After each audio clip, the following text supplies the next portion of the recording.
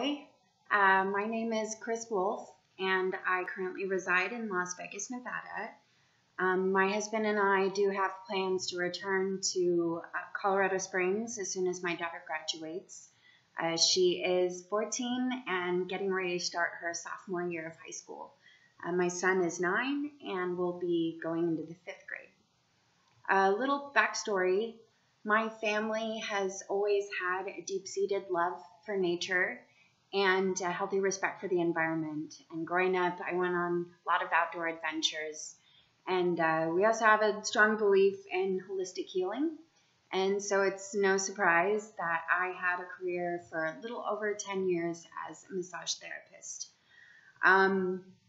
For the last 2 years, I've worked with the solar industry, changing it up, helping the earth and people.